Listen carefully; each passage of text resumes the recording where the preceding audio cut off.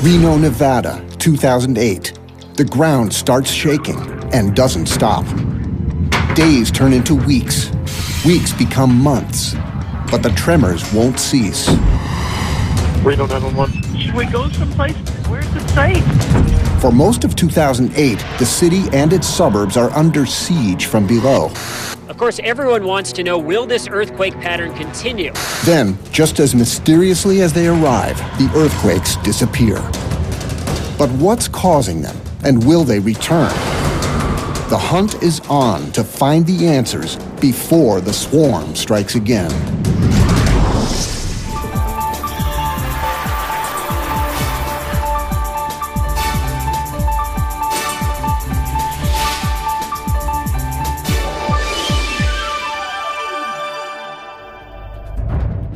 In March 2008, scientists at the Nevada Seismological Laboratory are grappling with an invisible threat to the city of Reno. A swarm of earthquakes has been assaulting Reno's suburbs for a month. There were earthquakes occurring every day, earthquakes of magnitude 1 and occasionally a magnitude 3. The earthquakes were increasing in size, they were increasing in frequency, and the question began to play in people's minds, what's next? Again and again, the world has witnessed the unbelievable power earthquakes can unleash without warning. L'Aquila, Italy, 2009. A magnitude 6.3 earthquake rocks much of the country. Hundreds die. Tens of thousands left homeless. Sichuan, China, 2008. A magnitude 7.9 quake destroys more than 5 million buildings. The death toll exceeds 87,000. Northern Sumatra, 2004. One of the largest earthquakes ever measured, a 9.1, kills more than 227,000. In 2008, scientists in Nevada are faced with a terrifying prospect. The city of Reno may be headed for similar devastation. That was our fear, that this could turn into a magnitude 6 or even a larger earthquake. In February, when residents of the Reno suburb of Mogul are caught off guard by the rumbling of a magnitude 2.2 earthquake. Maybe a pulse. Scientists initially don't believe this single small quake is a cause for concern. But in the days that follow, more small earthquakes hit just outside Reno. Because they were happening every second or third day, we began to notice within a few days that this was being persistent. And that made it unusual. So within maybe a week, it was on our radar that we need to keep an eye on this. In a normal earthquake sequence, a quake is typically followed by aftershocks of diminishing strength. But on March 8th, one of the earthquakes suddenly jumps above magnitude 3. So 3s are a lot bigger. Magnitude 3 has 30 times the kick of a magnitude 2. A magnitude 3 is about the size of a football field rupturing in the earth. All of Reno would commonly feel a magnitude 3. The quake passes in just seconds before doing much damage. But the escalating quakes now have everyone on edge. Reno 911, police, fire, medical. This house has been shaking. It just about shook me out of the bed every day this week. The earthquakes were occurring right under two bedroom communities to Reno. Mogul, which is about 1,500 people, and Somerset, a little bit newer community, which was also about 1,500 people. So there's a big population base that could be affected by the earthquakes.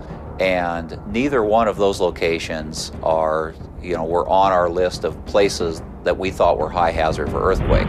Scientists hope that the magnitude 3 quake is a sign that the days of tremors might soon be over.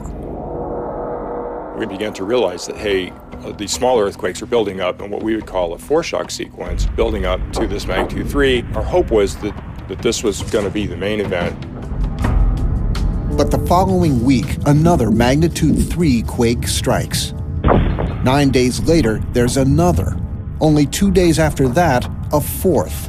And all the while, lab instruments are recording hundreds more micro-earthquakes, too small to be felt. There's a dawning realization that something strange is happening on the outskirts of Reno. Have you been feeling these earthquakes out here? Yes, I certainly have, and they felt stronger than 3.0. At this point, we know we have something that's unusual on our hands. This puts it in a category of things that we call seismic swarms. A swarm is not a well-defined term, but I mean, generally speaking, you have a long, low intensity level activity. Seismologists have been tracking the daily number of earthquakes since the swarm began 4 weeks ago. Desperate for clues, they plot them onto a graph for analysis. The upper red line is the number of earthquakes of magnitude 1 or greater. At first, we have an earthquake every day or two, but by early March, you begin to see something of a pattern. You'll see a flurry of earthquakes, and then it backs off. But it picked up again. And there was a lull, and it picked up again. And there was a lull, and it picked up again. What seems like a month of random quaking instead reveals itself as a steady rate of activity, and it's accelerating. There was plainly an acceleration in the, if you will, in the daily rate. And this indicated a higher degree of activity to us. It became fairly clear early on that it wasn't going to go away right away, certainly. And all of us were holding our breath, waiting that the earthquakes would stop and we could be done. Seismologists struggle to understand the mysterious underground forces amassing against Reno's suburbs. Dr. John Anderson is the director of the Nevada Seismological Laboratory. To monitor the shaking, he and his team decide to deploy extra instruments in the affected towns. We could see events happening, but we didn't have any station right there. Plus, we didn't really know the depths of the earthquakes. So what you really want to have is you want to have a station as close to the events as possible. Dr. Anderson chooses his own backyard for their initial deployment. Okay, so let's put it up on the hillside over there, okay?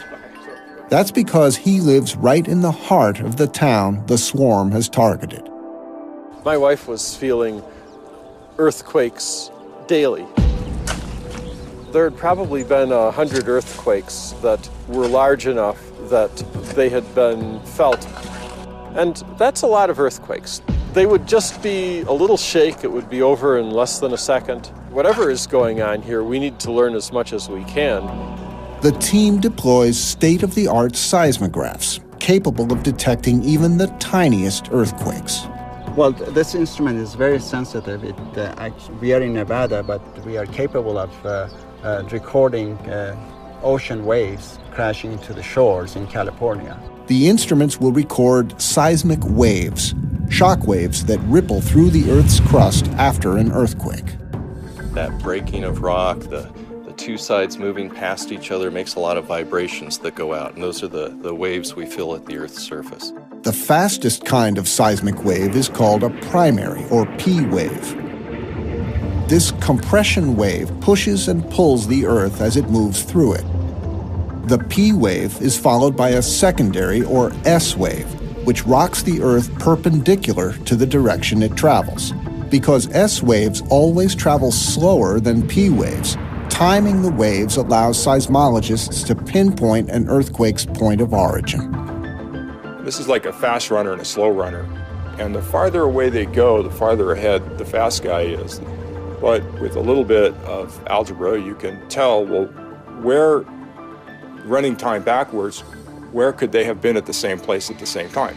And they meet somewhere, and this is fundamentally how all earthquakes are located. The closer together the waves are when they reach a seismograph, the closer the source of the quake is. Once the lab's instruments are up and running, scientists will be able to pinpoint precisely where the swarm is coming from. We install these instruments by digging a hole and burying them. The reason we bury them is to have good contact with the ground, so when there's an earthquake, the instrument moves with the ground. In order to install them correctly, we have to level the instrument. So we level them by putting a concrete block and level that concrete block, and then we put the instrument in there. Once in place, they ready a second instrument calibrated for larger earthquakes. We don't want to miss something. Anytime we miss getting records from a large earthquake, in a sense, it's sort of a missed opportunity. We want to get as much data as we can, as fast as we can, to help understand our seismic hazards. We didn't know when we put these instruments out if a big earthquake would happen, But we were confident that we were going to get some interesting data from this. As scientists wait for the data to come in, Reno's residents anxiously wait for answers. It's clear that something dangerous is developing beneath their homes. There's one a week at least, and we had 3 this weekend. It's really scary. I don't know. It makes you wonder what's going to happen next. As the earthquakes continue through the end of March, dread grips Reno's residents. They fear their homes are directly in the sights of bigger, more damaging quakes yet to strike. And they're right. When the next quakes strike Reno in March 2008, the equipment buried in John Anderson's backyard records only fractions of a second in between the different seismic waves. That means the director of the seismology lab lives on top of ground zero. Seismologists take the data being relayed from Reno's suburbs and create an interactive 3D model of the swarm.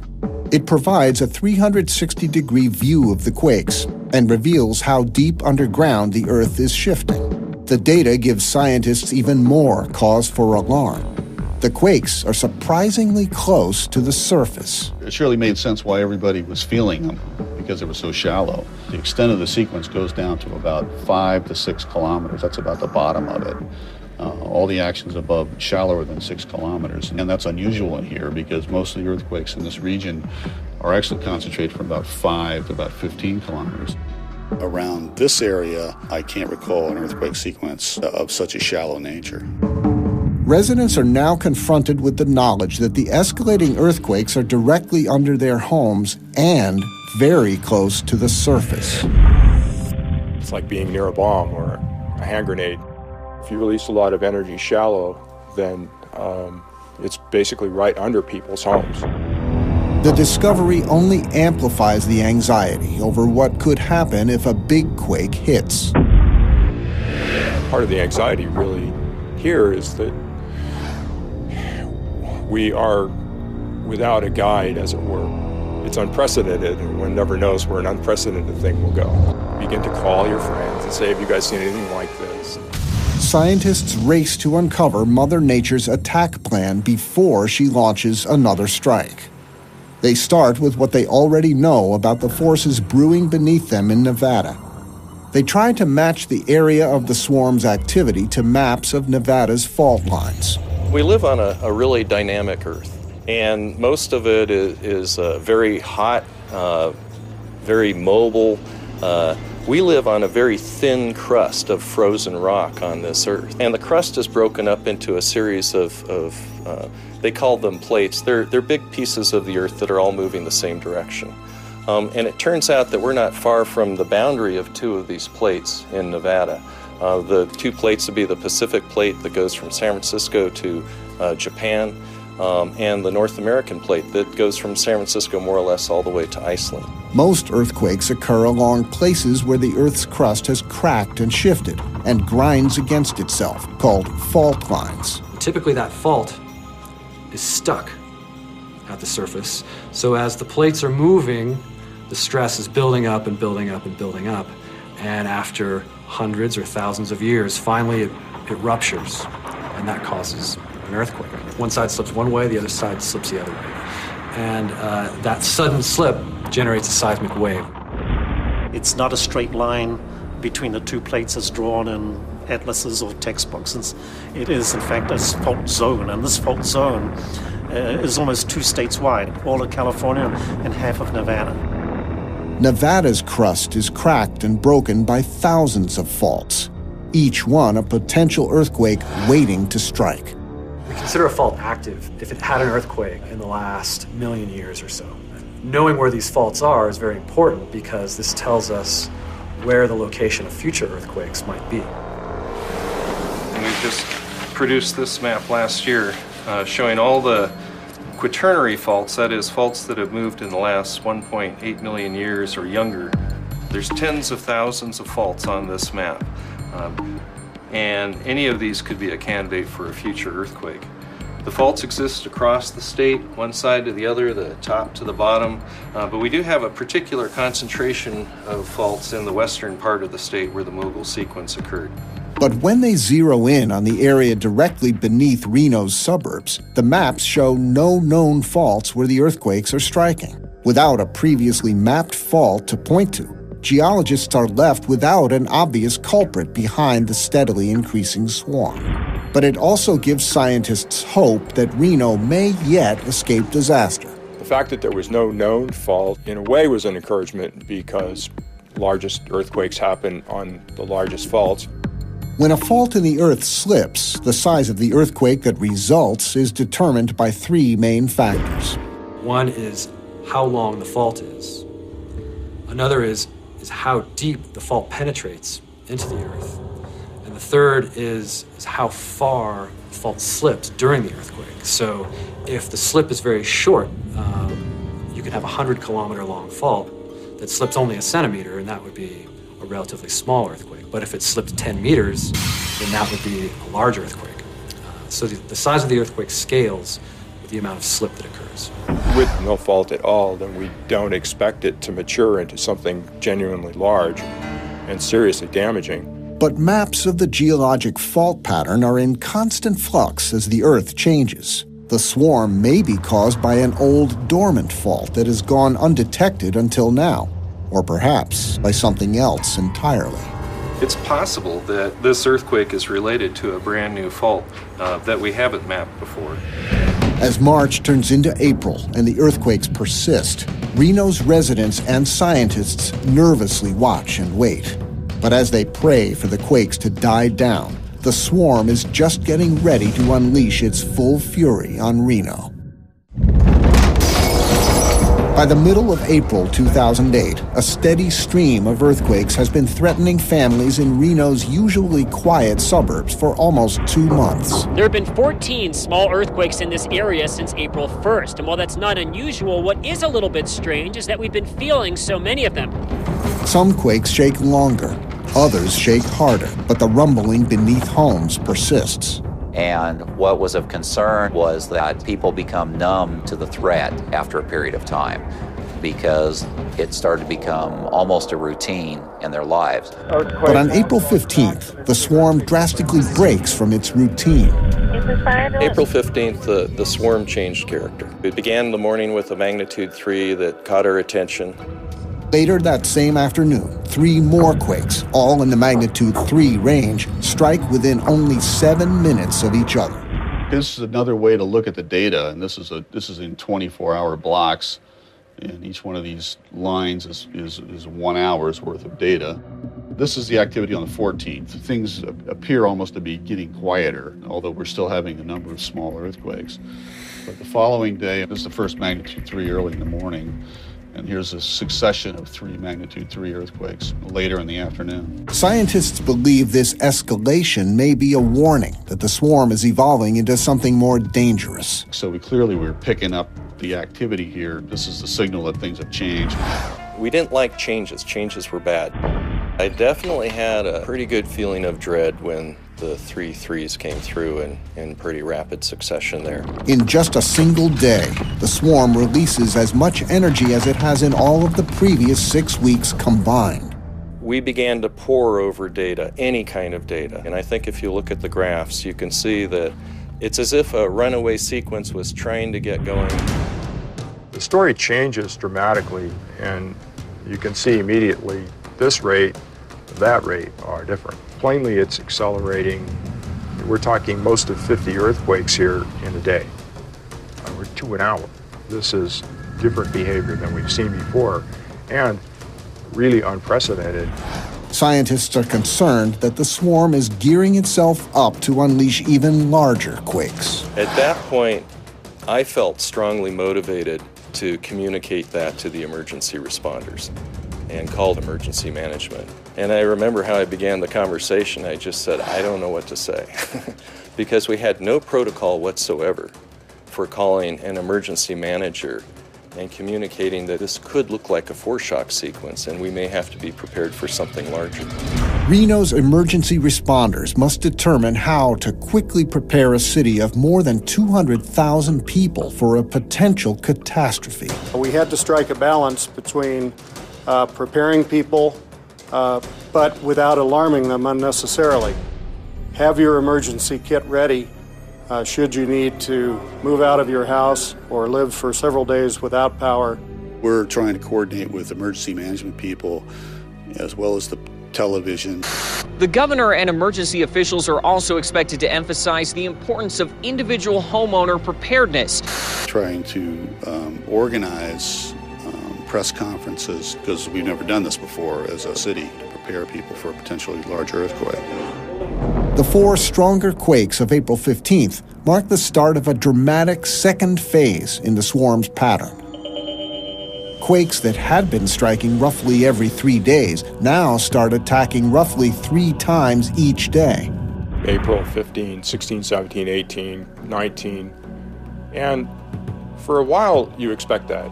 You expect after magnitude 3s, we're going to have aftershocks of magnitude 2 in one class. And so what you hope is that by 18th to 20th, 22nd, you'd really like to see it taper off. In our case, it didn't. So that means we're still heading up, right? We're still increasing in magnitude over time. We have no idea what's going to happen. I mean, we don't know whether this is it or not.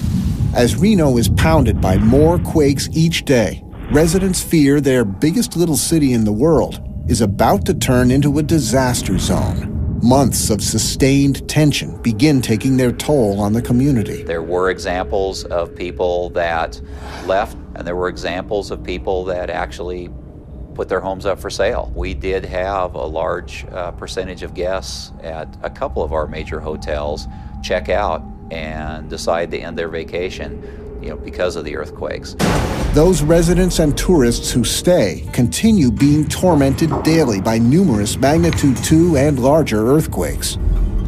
Although the damage is minimal, rumors start to fly of Reno's impending apocalypse. There was a strong rumor beginning that they could be volcanic in nature. Swarms are really common in areas of volcanic activity. For example, you have swarms of earthquakes in Hawaii. Yellowstone comes to mind. Nearby Yellowstone National Park in Wyoming sits above a supervolcano that blows its top approximately every 600,000 years. With molten rock or magma constantly churning underground, it's a hotbed of earthquake swarm activity. Thousands of quakes strike Yellowstone each year. And the public is aware swarms are associated with volcanism, and there was a lot of questions early on about, is this a volcanic swarm? Some residents know that Reno's landscape is littered with volcanic rock. Lo and behold, if you look around in places, there are some volcanic flows at the surface. They're 10 million years old, but they are there. But scientists know that Reno's volcanic history is the ancient past. They dismiss an underground volcano as a possible explanation for Reno's troubles. There's no reason to suppose any of that's going on in the Mogul area. We recognize volcanic areas, and Mogul isn't one of them. And plus, none of this is deep. Volcanic earthquakes tend to originate deeper in the earth as magma pushes its way up through the crust to the surface. This sequence started shallow and stayed shallow, so there was nothing really below 6 or 7 kilometers to suggest that it was connected to some kind of volcanic system at depth. With a volcano ruled out, scientists look to other known causes of swarms for clues. There was some concern that these earthquakes could be man-made. There can be swarms associated with groundwater withdrawal at times. The pumping of groundwater for irrigation can lower an area's water table, creating a void in the earth that causes the ground to shift. But those conditions didn't exist in Mogul. We didn't have any deep wells that were going a half mile or deeper that could be influencing these earthquakes. Introducing water into the Earth's crust can also help an earthquake along. There have been seismic swarms caused in other parts of the world by people injecting water deep into the earth. In the earth, there's a lot of pressure, and it's holding these faults together. That's a normal stress that's actually preventing a fault from slipping. If you inject fluids into these cracks, they can somehow lubricate a fault plane and cause an earthquake to occur. Water injection is often connected to mining and drilling, but scientists know of no recent mining projects in Reno's suburbs. So out the door, none of the things that cause earthquake swarms really fit the description Alarmed residents grow impatient to learn when the attack on their towns will finally end. What's going on? How large will this get? Do we need to start evacuating schools? Should we be closing? There's a lot of people that expected us to know what was going to be the next earthquake. Prepared for earthquakes, you can watch a special program that'll air periodically. Those preparations will soon prove invaluable. The swarm is about to let loose its biggest attack on Reno yet. By the middle of April 2008, citizens of Reno, Nevada are desperate to know if the big one is about to strike their city. After months of earthquakes, and with the swarm now intensifying, each additional quake has the potential to incite panic. The 911 system in our country is a great concept. Unfortunately, in disasters, that works against us because everyone's first reaction is to pick up the telephone and dial 911. So immediately, the phones started lighting up. Reno 911, you need please fire ambulance? No. Reno 911. You know, this is something suspicious because quake about like a 5-point something. People either wanted to report that they felt the earthquake, asking the dispatchers, did you just feel the earthquake? Yeah, we did have a large earthquake. Should we go someplace? Where's it safe? And the concern is that people that are having a real life safety issue, their call won't go through because people are trying to report the earthquake. As public safety officials struggle to keep citizens informed and calm, the assault on Reno continues to escalate.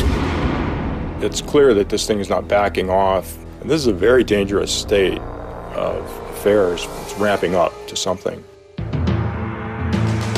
Scientists scramble to determine precisely where and how the ground in Reno is changing before the big one hits. A team of scientists hikes deep into Nevada's hills.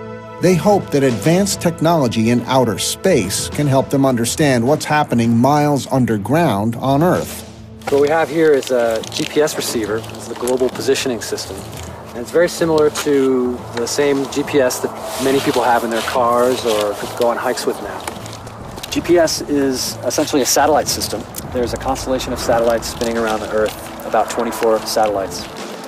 Essentially, the GPS satellites send a signal which tells this receiver where the satellite was and when the signal was sent. And this receiver uses that information to infer the distance to the satellite. So during an earthquake, the ground can change its position very subtly. And this motion of the ground will move the instrument a little bit and change the distance to the satellites. The next time the satellite sends its signal, it will take slightly more or less time to reach the receiver, depending on how the ground has shifted. This change in the ground after a quake is often imperceptible to the naked eye. But the GPS receiver is so precise that if its position changes by mere millimeters, it can detect the shift. And it's these very small changes that the instrument can pick up, which we can use to infer what happened during the event. But scientists have had to wait until the swarm grew more threatening for the GPS technology to be effective. We usually need a much bigger earthquake before we can see displacements in the surface. So we really didn't think to do much at the beginning of the swarm because the earthquakes were so small. But when activity rates jump in mid-April, they realize they can't afford to wait any longer. That's an indication that perhaps something bigger could happen in the future. It really created a sense of urgency for us to get GPS out to try and measure what was going on. Around the 22nd of April, we got our instruments out around the swarm, which turned out to be very fortunate because a couple days later, the intensity of the swarm really picked up. On April 24th, the swarm once again strengthens its assault. A magnitude 4.1, the largest quake to date, crashes into Reno at 3:47 p.m. Only 8 minutes later, another one strikes. Well, the earthquake rate at that point takes off. I mean, it's very clear that we're not done yet. 5 more quakes, magnitude 2.6 or larger, hit that day, continuously rattling homes throughout Reno. If you look at the number of earthquakes occurring, they're just running off the chart. This is April 15th. And we thought that was a rocking rate of earthquakes. This is even steeper. And we thought, man, we had problems here. Well, this is several times that rate. So now you're talking several felt earthquakes per hour. And so this is a very serious situation because we don't know where it's going at this point. What's the next step? You know, you're watching this earthquake sequence happen. So what do we do? What are you going to do if there's a magnitude 6? Most modern buildings are constructed to withstand a single magnitude 6 quake, but no one can predict if months of smaller quakes have already weakened the city. The question is how many magnitude 3 earthquakes followed by magnitude 4 earthquakes, what is the structural breaking point, the cumulative effect of smaller earthquakes? That we don't know, and that was a big concern. We had sent out the strongest earthquake risk message we'd ever given in Nevada. Now is a great time for them to think about, am I ready for an earthquake?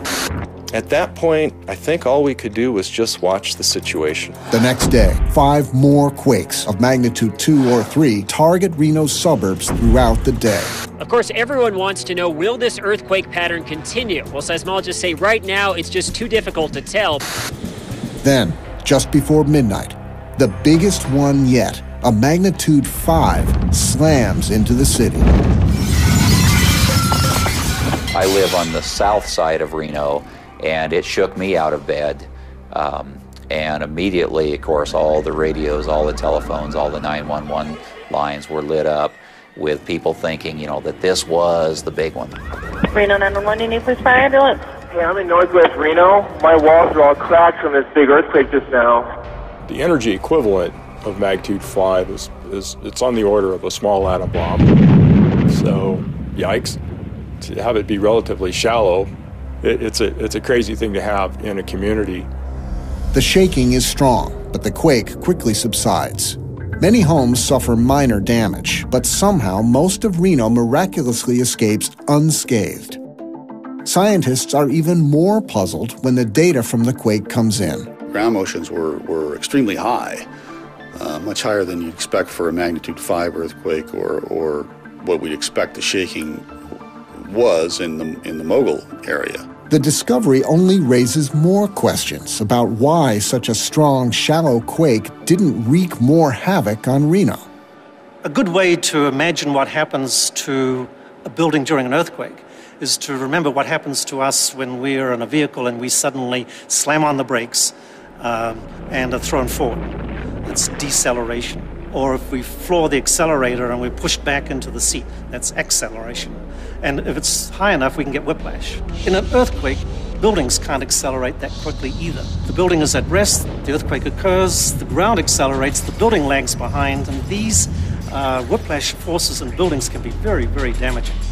Instruments like the one buried in John Anderson's backyard have been recording the ground accelerations throughout the swarm. According to their readings, the magnitude 5 quake should have produced strong enough whiplash effects to cause widespread damage. Generally speaking, there was no structural damage in Mogul, but there should have been. The first question that you get asked as a scientist, then probably it's instrument error. We may not be using these instruments correctly. So a very quick way to, in fact, determine whether or not that's true is to, in fact, bring them into the laboratory and just be sure that we're getting the correct data. The University of Nevada, Reno's Large-Scale Structures Laboratory is home to 4 movable shake tables. These 14-square-foot platforms provide scientists with a way to simulate and study earthquakes in a controlled environment. Stand clear for hydraulics on.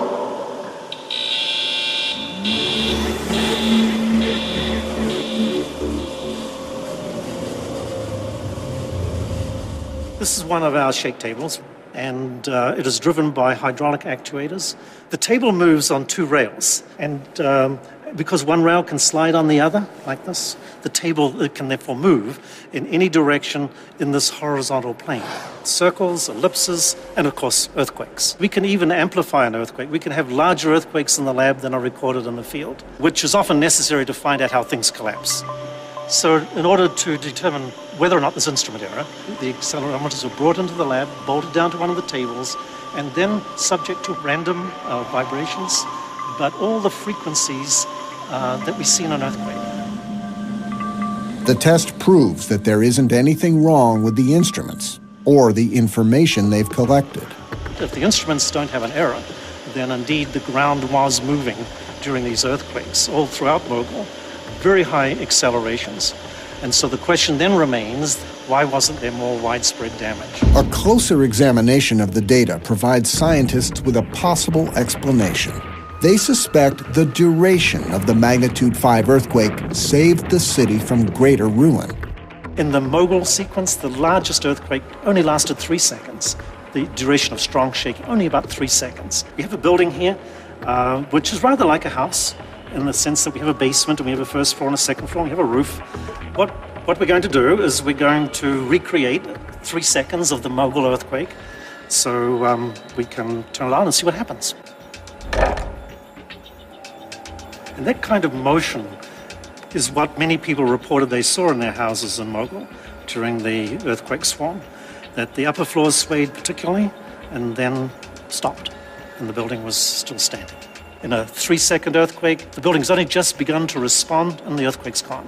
Now, truly damaging earthquakes, the ones that we saw in China last year, were like 30 seconds. Some even go to 50 and 60 seconds. A 20-second test illustrates the destructive effects longer duration shakes can cause. And the result is obvious. We get total collapse of the building because of the fact that the ground shaking went on for a longer period of time, and it was long enough for the building to, in fact, sway to the point of collapse. This gives us confidence in our postulation that indeed duration, the shortness of duration in the case of the Mogul sequence, was the reason for the lack of widespread structural damage. But despite having dodged a bullet, the city of Reno is offered no respite in the wake of the magnitude 5. The quakes continue, and scientists are concerned that the swarm is only just entering a third, potentially catastrophic phase. We scaled up on April 15th, and then on the 24th, we scaled up again to another level of magnitude, and now on the 26th, we're in another new territory, a magnitude 5. The earthquakes weren't dying away. They weren't turning into an aftershock sequence. They were just continuing. I think the period between April 25th and the end of April was the scariest of all for us. Residents brace themselves for the worst, and scientists barely have time to catch their breath before the swarm continues its onslaught. As Reno recovers from the magnitude 5 quake, no one can predict whether the swarm will continue to escalate. But having tracked the earthquakes for more than 2 months, scientists are able to detect an emerging pattern in its behavior. There's many earthquakes that were located, but we took the very highest quality locations. We put them in a time sequence. In this animation, we can actually see how the thing progressed. And we can see in the early part of the sequence as it's confined to the Mogul and the southern Somerset area. There's the main shock. And after the magnitude 5, the sequence quickly extended to over 8 kilometers long. As the pattern emerged, we have a nice long linear northwest striking structure. Faults are broken into categories depending on the angle and direction the Earth slips during a quake. In so-called dip-slip faults, one side of the Earth usually drops down or is thrust up over the other. And those give us the mountains and the valleys that we see across Nevada. But in strike-slip faults, one block of Earth slides past the other in a direction horizontal to the fault plane. The linear northwest pattern of the Reno quakes leads scientists to believe it's a strike-slip fault that's causing the swarm.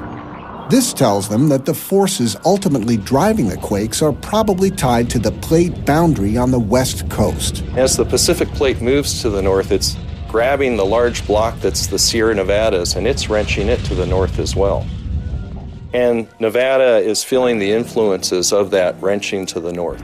If you plot this fault and you plot the direction that the Sierras are moving, they're almost parallel. And so it's hard to imagine the Sierra moving and this not somehow being related to that. For weeks after the magnitude 5, the swarm continues to shake Reno with more earthquakes. Fortunately, none are as powerful. But one possibility causing concern is that the spreading swarm could set off a chain reaction of larger earthquakes on other faults nearby. This close-up view shows the heart of Reno, and the mogul sequence is off in the western side of Reno. There's a fault zone which is just to the southeast of this activity. And we can see that some of the activity is getting very close to this fault zone.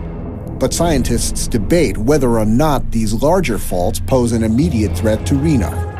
The potential danger is having larger earthquakes. If we get up to 6 miles, 8 miles of faults that could fail, that's a magnitude 6 size earthquake, which would involve all of Reno. The swarm has already escalated from magnitude 2 quakes to a magnitude 5. Residents fear the swarm has something even worse yet in store. But then, just as mysteriously as the swarm arrived, the quakes begin to disappear. I know we were all very relieved to see it begin to slow down. Scientists believe the worst may be over. But with earthquakes, no one can say for certain. In June, there was a bit of a resurgence, like it was firing back up. And it wasn't until August, I think, that we began to get the sense that, okay, it's backing off. Now we're having down to 1 a day or fewer, May, June, July, that we're on the bubble. So we still watched it, but gradually all the other jobs we had to do began taking over, and it just went into the background. As the level of earthquakes in Reno finally returns to normal, residents are left with a fallout of insecurity. Questions they had months ago about the nature of the swarm remain unanswered.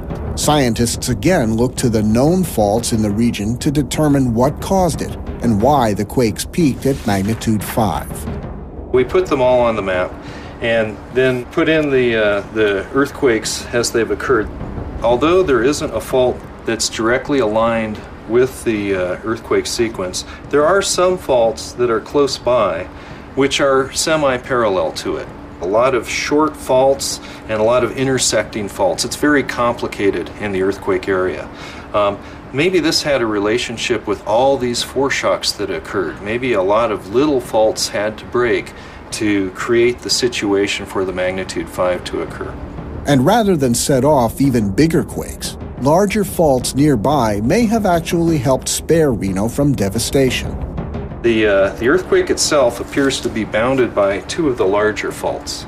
And maybe this was important. The earthquake nucleated, it began to rupture. It ruptured a couple miles, but it hit a weakness and stopped at that one. So maybe the fault pattern had a role in controlling the size of the earthquake and limiting it to a magnitude 5. When scientists finally retrieve months of data from GPS units, they're stunned by what they discover. Reno's residents haven't felt it, but the ground beneath them continues to move. In the end, it turned out that the Earth moved post-seismically, that is after the earthquake, almost 3 times as much as it did during the earthquake. That means more energy has been released after the earthquake than during the earthquake. But this massive release of energy was not accompanied by any strong shaking. The post-seismic motion that happened months after the earthquake is a very slow, very small movement. This is a movement of a few centimeters over months' time. So no one would feel this because it's a very slow and steady motion. This post-seismic motion is actually still going on now a year later. And this is a significant new discovery that we've made that was totally unknown. But each scientific discovery wrestled from the swarm produces more questions than answers.